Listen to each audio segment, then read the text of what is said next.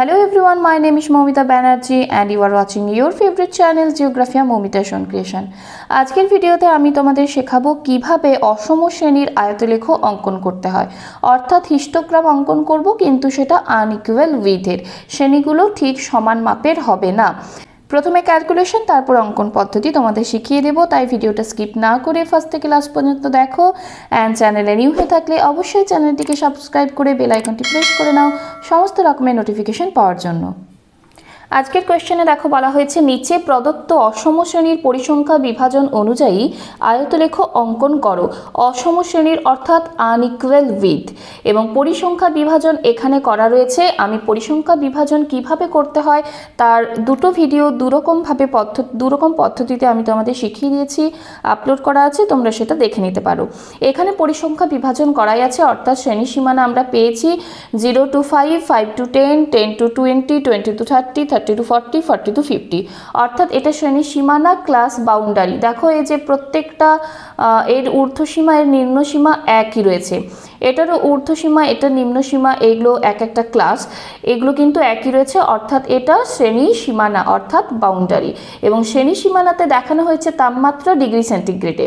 এবার এই শ্রেণীর ব্যবধান কত? এই শ্রেণীর ব্যবধান 5, এই শ্রেণীর ব্যবধানও 5, 5 থেকে 10-এর ব্যবধান 5, কিন্তু এই শ্রেণী অর্থাৎ 3, 4, 5, 6 এই চারটা শ্রেণীর ব্যবধান কিন্তু 10 করে রয়েছে, অর্থাৎ প্রথম দুটো শ্রেণীর ব্যবধান 5, বাকিগুলো 10 করে রয়েছে, তাই বলা হয়েছে যে এটি অসম শ্রেণী।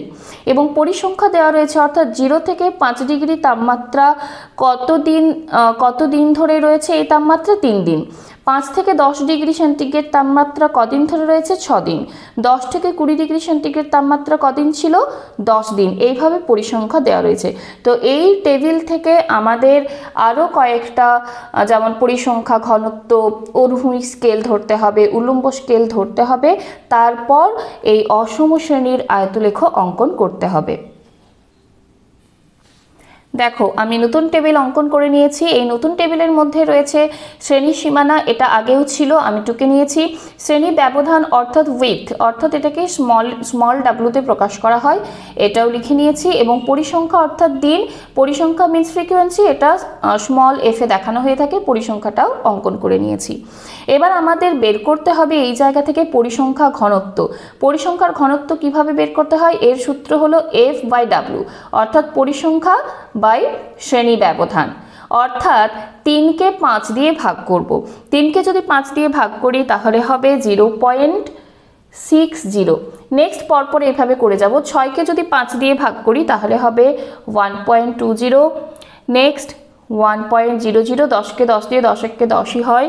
নেক্সট 15কে 10 দিয়ে ভাগ করে 1.50, 10কে 10 দিয়ে ভাগ করে 1 হয়, অ্যান্ড 5কে 10 দিয়ে ভাগ করলে 0.50। অর্থাৎ এই জায়গাতে আমরা পরিসংখ্যার ঘনত্ব পেয়ে গেলাম, যার সূত্র F/W, অর্থাৎ ফ্রিকোয়েন্সি বাই শ্রেণী ব্যবধান।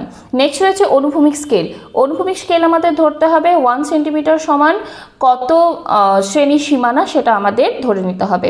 আমি যদি এখানে 1 সেন্টিমিটার সমান 5 শ্রেণী ব্যবধান ধরি, 1 সেন্টিমিটার সমান 5 শ্রেণী ব্যবধান, এখানে দেখো শ্রেণী ব্যবধান দেওয়া রয়েছে 5, 5, 10, 10, 10, 10।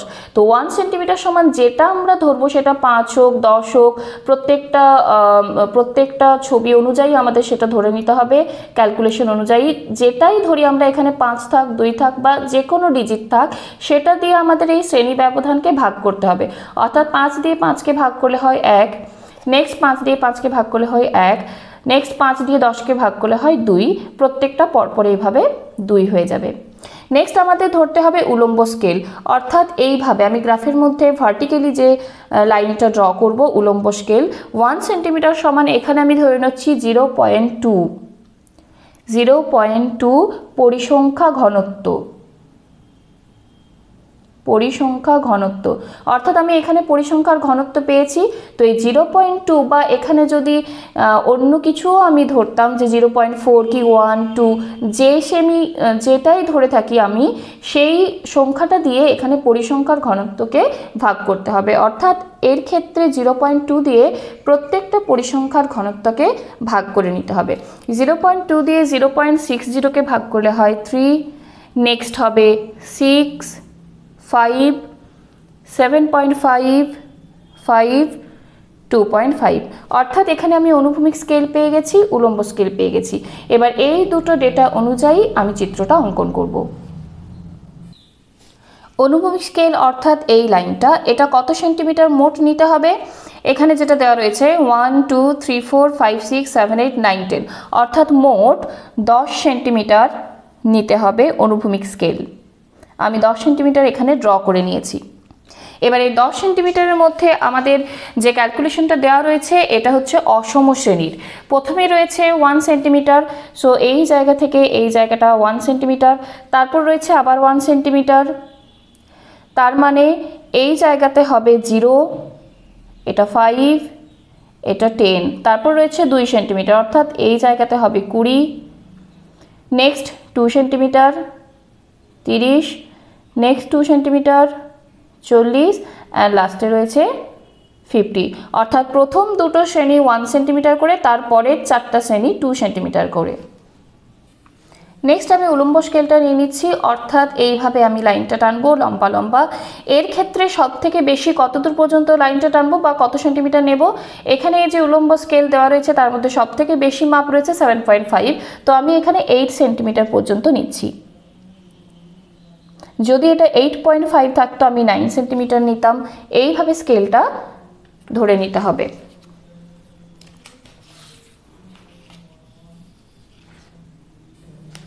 উলম্ব স্কেলটা আমি যেমন ধরেছিলাম অর্থাৎ 1 সেন্টিমিটার সমান 0.2, তাই 1 সেন্টিমিটার এই 0 থেকে এই পয়েন্টটা পর্যন্ত 1 সেন্টিমিটার, সো আমি এখানে লিখব 0.2। নেক্সট 2 2 4 অর্থাৎ 0.4, 2 3 6 0.6, 2 4 8 0.8, এইভাবে আমি মাপটা নিয়ে নেব। আমার মাপ নেওয়া হয়ে গেছে। এবার আমি আয়তলেখটা ড্র করব। প্রথমে রয়েছে 3 সেন্টিমিটার অর্থাৎ 0 থেকে 5 পর্যন্ত 3 সেন্টিমিটার, 1 2 3, তাহলে এখানে 3 সেন্টিমিটার হচ্ছে। নেক্সট 5 থেকে 10 পর্যন্ত 6 সেন্টিমিটার, 1 2 3 4 5 6 অর্থাৎ এতটা পর্যন্ত নেব। এইভাবে প্রত্যেকটা ফ্রিকোয়েন্সি বা প্রত্যেকটা উলম্ব স্কেল আমি যেভাবে নিয়েছি, এটা রয়েছে 7.5 অর্থাৎ এই জায়গাতে 20 to 30 মধ্যে আমরা 7.5 অর্থাৎ 1 2 3 4 5 6 7 and 0.5 এতটা পর্যন্ত মাপ নিয়ে নেব। এইভাবে আমি প্রত্যেকটা পরিসংখ্যা এখানে ড্র করে নিচ্ছি।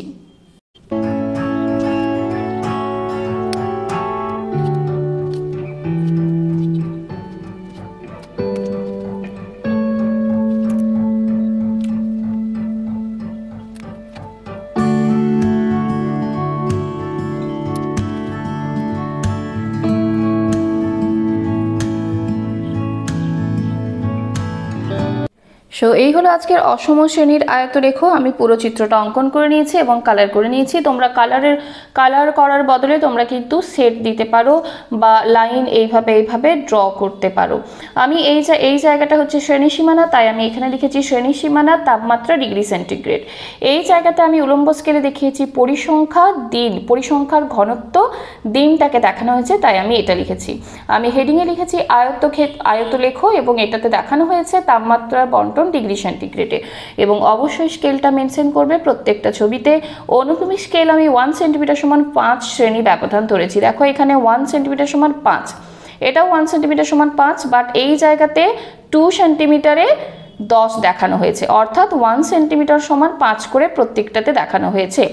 উলম্ব স্কেল 1 সেন্টিমিটার সমান 0.2 পরিসংখ্যা ঘনত্ব, এবং এই জায়গাতে দেখো প্রথম দুটো 1 সেন্টিমিটার, তারপরে এগুলো কিন্তু 2 সেন্টিমিটার করে, সেই জন্যই এটাকে বলা হচ্ছে অসম শ্রেণীর অর্থাৎ আনইকুয়াল উইডথের হিস্টোগ্রাম। যদি তোমরা ইংলিশে লেখো তাহলে হেডিং, স্কেল, শ্রেণী সীমানা এটা ক্লাস বাউন্ডারি হবে, এটা ফ্রিকোয়েন্সি হবে, এটা হিস্টোগ্রাম ব্র্যাকেটে লিখবে আনইকুয়াল উইডথ, অ্যান্ড এই জায়গাতে লিখবে horizontal scale 1 centimetre is equal to 5 class boundary, and এই জায়গাতে হবে vertical scale 1 centimetre is equal to 0.2 frequency density.